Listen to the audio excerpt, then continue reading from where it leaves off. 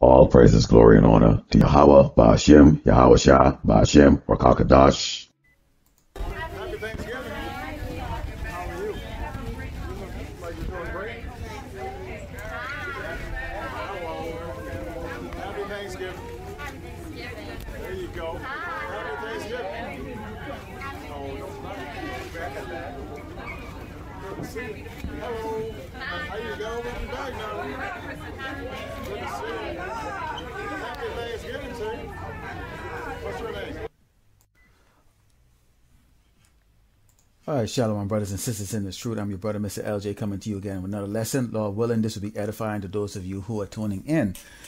And today we're going to be coming from the book of Romans chapter 8, starting from verse 1 to verse 30.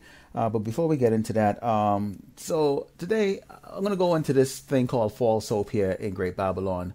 I was out there on the streets in downtown San Jose, testifying out there, and what I noticed, there was quite a bit of people out there. The camera didn't pick up the amount of people that was out there. They had a ballet show going on out there. The Moabites were putting on a ballet show across in the other park area where the train tracks were, that the trolley that goes through the city itself. You know, they were handing out stuff. They had musicians over there. I mean, there was quite a bit of activities that was going on. Now, what I did notice is that somebody actually was keeping what looked to be church out there with loudspeaker and everything. But what they had next to them was food and water and other little treats. And they had quite a bit of a line. And for those of you who watch my video, notice that I had a couple of people that did walk by, did come up to me, inquire. And but what you see here that's continuous in Babylon is that Jake is like what you see here in these chimpanzee, these monkey, these baboons right here. When they're fed, okay, because they're carnal, when they're fed or they're given into that carnal spirit, the carnal spirit is fulfilled. They follow that particular person, and this is the reason why no matter how much you go out there, no matter how much videos you put out, no matter how much you speak to them, the 2/3 will just simply not get it because they're not part of it. And we're going to go into the book of Romans chapter 8 today and look and see why that happened. Okay, so let's start off with verse 1. It said, "There is therefore now no condemnation to them which are in Yahawashi Hamashiach, who walk not after the flesh, but after the Spirit. For the law of the Spirit of life in Yahawashi Hamashiach had made me free from the law of sin and death. For what the law could not do, in that it was weak through the flesh, Yahweh sending his own Son in the likeness of sinful flesh, and for sin, condemned sin in the flesh." And we know that Yahawashi came down looking like us. He required food, water, air. He felt pain. He had emotions, everything. So he came from his glorious body into our body to experience exactly what we were going through. And he was the ultimate sacrifice that Yahweh Ba'ashem Yahawashi made, because he loved us, his chosen people, that much that he gave his only son to die as we do. Okay, continuing, that the righteousness of the law might be fulfilled in us who walk not after the flesh, but after the Spirit. For they that are after the flesh do mind the things of the flesh, but they that are after the Spirit, the things of the Spirit. And as you see here, now, all the brothers in this truth, and I'm going to say you sisters too, okay, what do we desire? We desire to be close to Yahawashi. We desire to know more. This is the reason why brothers are, subscribe to multiple channels. You subscribe from the elders all the way down to the brother that might be putting up their first lesson, today, because we learn and support each other. We learn from each other. Now, there's definitely a ranking order, beginning with the elders and apostle from Great Millstone all the way down to the listener, okay, or the believers, okay, who subscribe to this truth, okay. But what do we all desire? We all desire to be spiritually minded, to constantly walking after the Spirit, after the faith, okay, to be in this faith. We're not carnally minded here, as you can see in the opening clip here, okay. What did the Psalmite, okay, that fooled so many, including myself, okay, that we thought it was the first black president in the United States, man. You know, the ultimate achievement. Okay. And as we got, you know, into the spirit and understand the truth, and this truth was revealed to us by Yahawashi, what happened? You know, we found out this is nothing but a doggone Hamite. Okay. And we can go talk about his damn wife if we want to, the so-called wife, because we know what that is. Okay. So we know we know that, you know, he's what does he got here? Look at Jake. Look at this fat one here with that rug on her head, or that mop on her head. Okay. The carnal. Okay. He's saying happy Thanksgiving. They're not understanding. Okay. They're, you know, celebrating this idolatry. Okay. We are not to be celebrating Thanksgiving, Halloween, and on these things, okay, that comes up in the latter part of the year, or any part of the year, okay? But see, they pick these particular time. Why? Because Jake wants to be a part of this. It's free food. I'm going to get my free food, you know, which is going to be pork, ham, and all of the other different abominable food that we're not supposed to eat. And as long as it's free, they're going to be coming in thanking you. They think this is a good thing. But this is how Esau has got all our people tricked, okay? Let's continue. For to be carnally minded is death, but to be spiritually minded is life and peace. And we are at peace. I'm at peace. I'm at peace every day when I stand up and I let Esau know, you are going to doggone die. You are a wicked, vile, evil, demented abomination that was created to die. You are going to be subjected to 1,000 years of slavery. And that brings peace to me. It brings my life up. My life is the best life I'm going through since I came into this truth. Okay? Because I know now what is going to happen to my enemy that I've always hated. And we're going to go into the scripture on that. Continuing. Because the carnal mind is enmity against Yahweh Ba'ashem Yahawashi, for it is not subject to the law of Yahweh, neither indeed can be. So then they that are in flesh cannot please Yahweh Ba'ashem Yahawashi. If you are, you know, walking around here with these you know, so-called women, you know, and I know that we know that they're men, okay, with these doggone weave on their head like that, handing out doggone pork and chitlins and all this other crap, you know, so that you can feed your fat ass, okay? Then of course, you know, you're gonna put your hope into them. So this is the lowest state that our people is in right now. This is the ultimate ceiling for them. All right. Oh my God, we have a black president that's giving us food to us, you know? That's how simple our people are. All right. Continuing. So then that they are in the flesh cannot please Yahweh. But ye are not in the flesh, but in the spirit, if so be that the spirit of Yahweh dwell in you.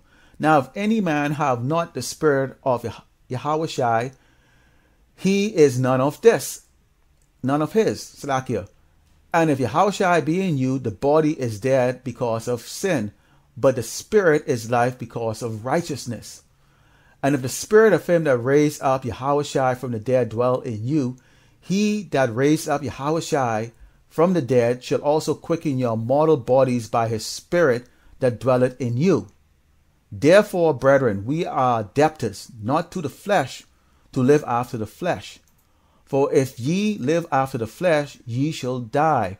But if ye through the spirit do mortify the deeds of the body, ye shall live. And that is what we do. This is why we pray to Yahweh Ba'ashem Yahawashi to preserve us, okay, to protect us from this wicked man, to give us the wisdom, okay, to understand all of his vile, secretive plots that he's coming against us, okay.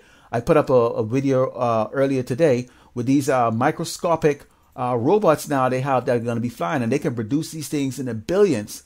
And if you look at it, what do they use the term medical? It can be used for medical purposes, but they also use the fact that it's going to be spying on the population. Okay. So nothing that this man creates is for the good of anybody. It's for his own vile lust for wickedness and blood of the children of Israel. Let's continue. Verse 14. For as many as led by the spirit of Yahweh, they are the sons of Yahweh. For ye have not received the spirit of bondage again to fear, but ye have received the spirit of adoption, whereby we cry, Abba, Father. The Spirit itself beareth witness with our spirit that we are the children of Yahweh. Okay? So we can't look at somebody because they look like us. Do you think you could trust that friggin' big air friggin' nigga over there? That Hamite? No, you can't. Okay? He looks like you, right? But you can't trust him. His spirit is wicked. Can you trust the ones walking through that line? Who trust in the Babylon? No. This spirit is not like our spirit. They trust into this doggone wickedness, man. As long as they can get their lust fed, which is eating all that food, because you know how people love to eat. And they're being fed that abominable food, okay? So their spirit is not going to be a spirit that is going to dwell with, who's going to be dwelling with Yahawashi, or one that we are going to look at and go, okay, that's a person that's, you know, part of the hopefully elect, okay? Continuing. And if children, then heirs of Yahweh and joint heirs with Yahawashi, if so be that we suffer with him, that we also may be glorified together. For I reckon that the suffering of this present time are not worthy to be compared with the glory which shall be revealed to us. So yeah, we're going to suffer, okay? We're going to suffer humiliation, people laughing at us, scoffing at us, saying you're nobodies. So what? We're going to be glorified and we're going to be kings, okay, ruling over you with might and power, okay, for 1,000 years, especially you Edomite, who are going to be in the worst kind of slavery that you cannot even begin to imagine, okay? But you will experience it. You will die or you will resurrect again and come back for it. In 1,000 years, you will go through the most hellish slavery that you could ever begin to imagine. All right? Think of a horror movie times 20,000. All right?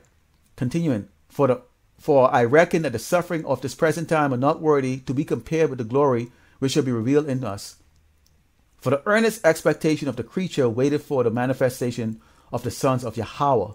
For the creature was made subject to vanity, not willingly, but by reason of him who has subject the same in hope, because the creature itself also shall be delivered from the bondage of corruption into the glorious liberty of the children of Yahweh.